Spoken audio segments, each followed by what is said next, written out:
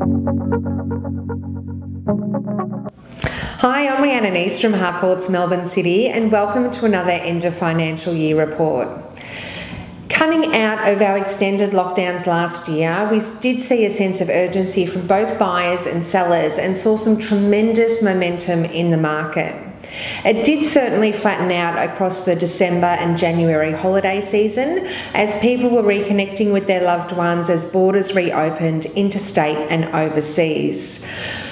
There has been another uptick in the market from April until June, and we've seen some strong transactions, but there is a lack of quality listings, particularly in the warehouse, heritage and unique market, and the quality buildings, the blue chip suburbs in the inner city.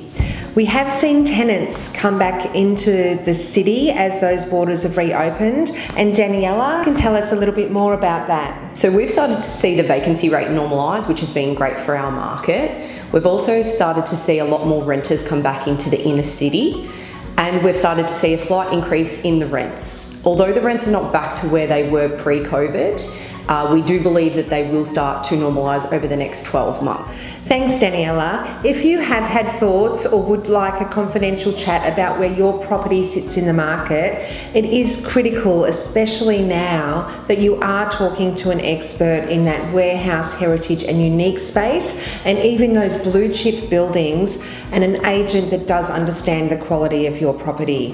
Feel free to give me a call anytime. My name's Rhiannon East.